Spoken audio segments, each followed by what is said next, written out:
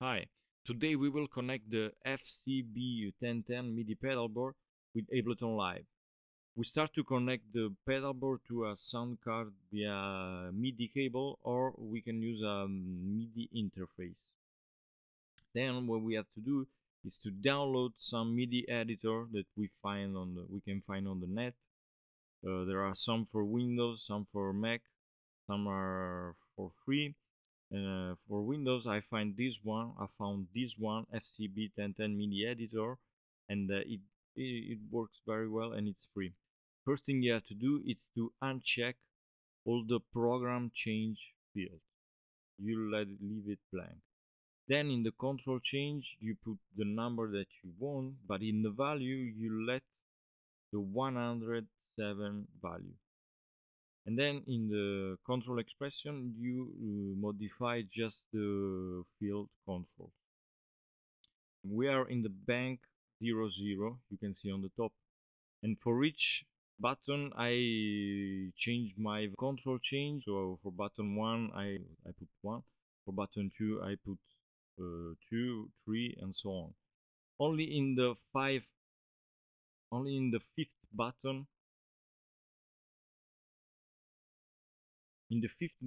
I put 5. But going on with the banks, I let the 5 control change because I wanted to let the same function. So if I go in the bank 1 or bank 2 or bank 3 or whatever, I always find, if I click on the 5th button, the control change number 5. That means that in all the banks that I can select, this button, the number 5, will always have the metronome, for example, will always have the same function. On the contrary, the other buttons change. Then you have to transmit all the work that you done to your computer. So you click on transmit, and then you follow the instruction that you find. On the newest firmware version, you just have to transmit and it's done.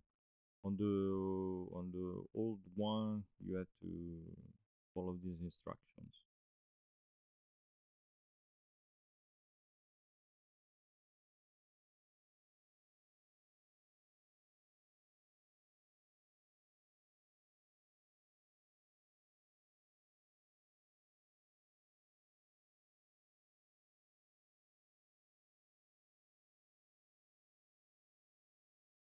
There is another function in this software very interesting. It's the spreadsheet view, where you can finally have a spreadsheet of what have you done. So you go in the Ableton, go in the preferences, you go in the MIDI sync settings, and you activate the track and the remote fields of your sound card.